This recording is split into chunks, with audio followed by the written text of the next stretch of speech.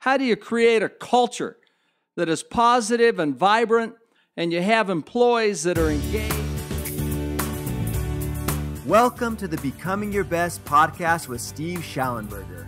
I'm your host, Jamie, and you're listening to the show that is guaranteed to help you transform your life and achieve results that otherwise would have seemed difficult or even impossible.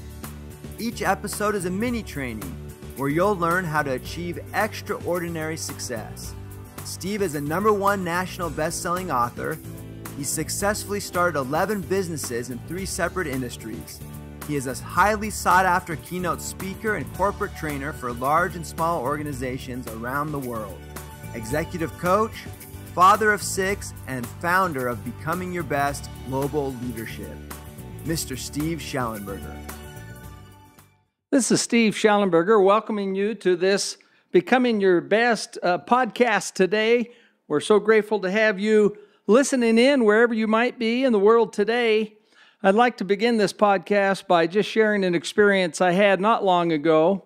A good friend of mine called and wanted to know if he could come by and visit, and indicated that one of the businesses that he had taken in a partner, and this partner basically over a period of 6 months or 7 months was really the office manager, and this person wasn't there every day. And what happened over the course of that time is this individual turned the office against him and actually intended to bankrupt the company so that they could buy it at a rock bottom price.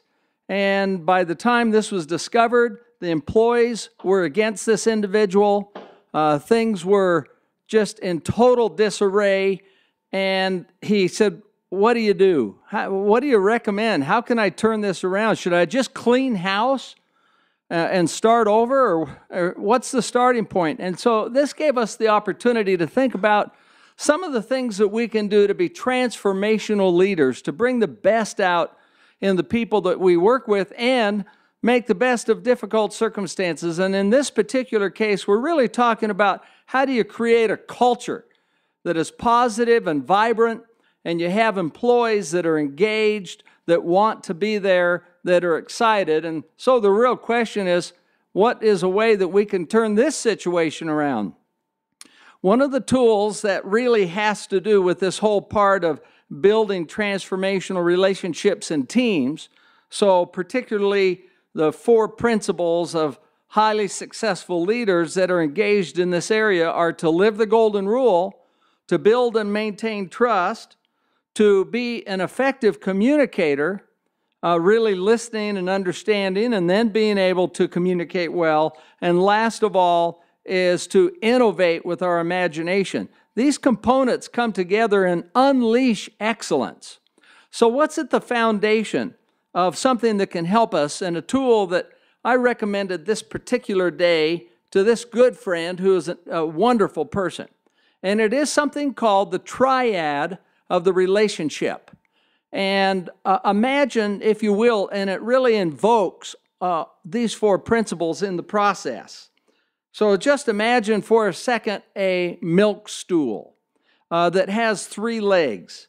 The triad of the relationship, all 3 legs are vitally important. And so if you remove one leg on the milk stool, what happens? Well, yeah, of course, it falls over. So all 3 of these are important.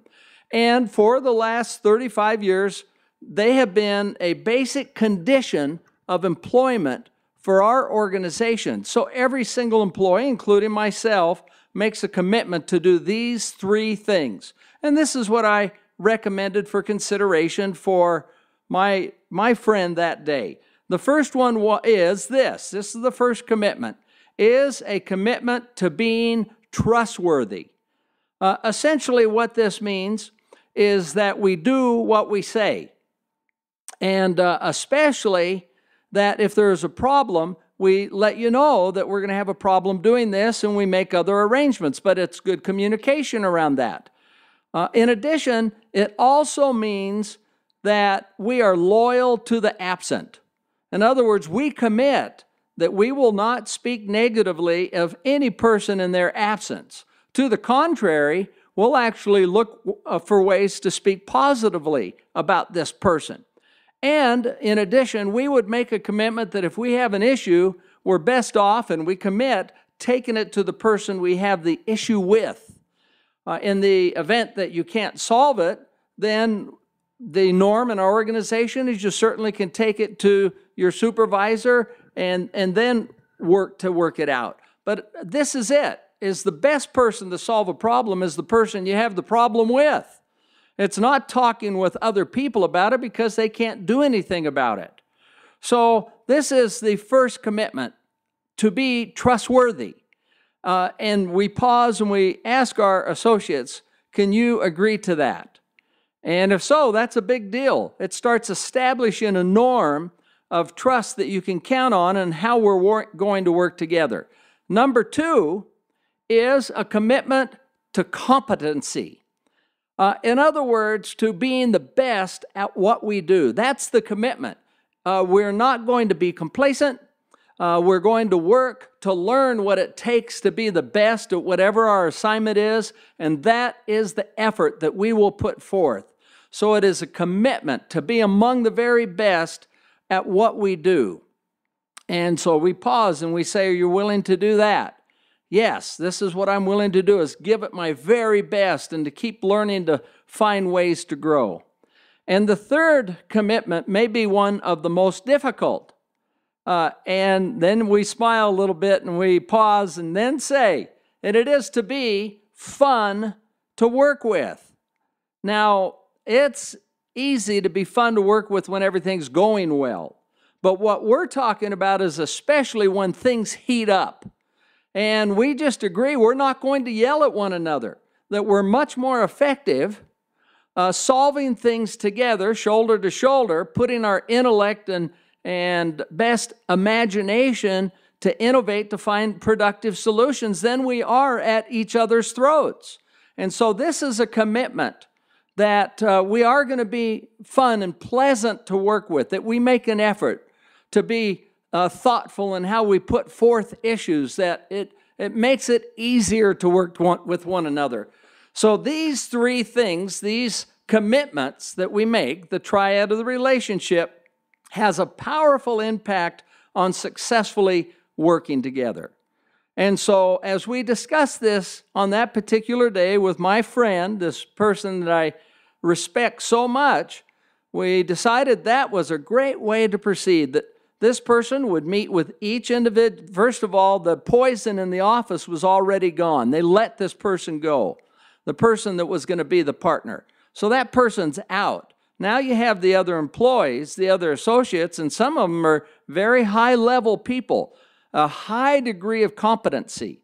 So the plan is to meet with each one personally, to let them know that you'd like to visit with them and go over the vision for this office that we're going to have, so that it's upbeat and it's positive and we're a place on the move. Remember, those are the things the leaders do, always, always, always. We lead with a vision. It has to be inspiring, or else why would people come to work? I mean, frankly, life is too short to not be excited about going to work, and life is too short of being miserable. And so we want to have a place where people like to come to work. The vision helps us do that. And so the plan was to sit down and say, here's where we're going, and I would like to go over the triad of the relationship. This really sets a common set of norms for us and how we're going to work together, and we are going to invite every employee here to make a commitment to these 3 things. And if we do this, we think we'll thrive, that we'll do a great job. And so that was the plan. That's now in process. That's taking place, and everybody that can, now you're back on a positive starting note. We have done this, literally, this triad, with thousands of employees. What a difference it makes in unleashing potential and helping us get focused in the right areas.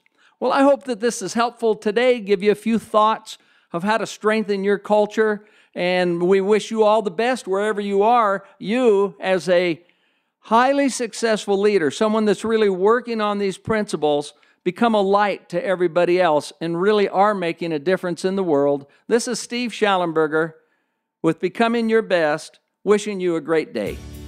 Thank you so much for tuning into this episode of the Becoming Your Best podcast. Don't forget you can find more great episodes of the podcast at becomingyourbest.com/podcast, along with great show notes, a full transcript of the episode, and all the links and resources mentioned in the episode. Please share your comments and questions with us. We want to hear from you. The best way you can show your appreciation for our podcast is to leave an honest rating and review on iTunes. Now it's time for you to take action and truly start becoming your best. Remember, good, better, best. Never let it rest until the good is better and the better is best.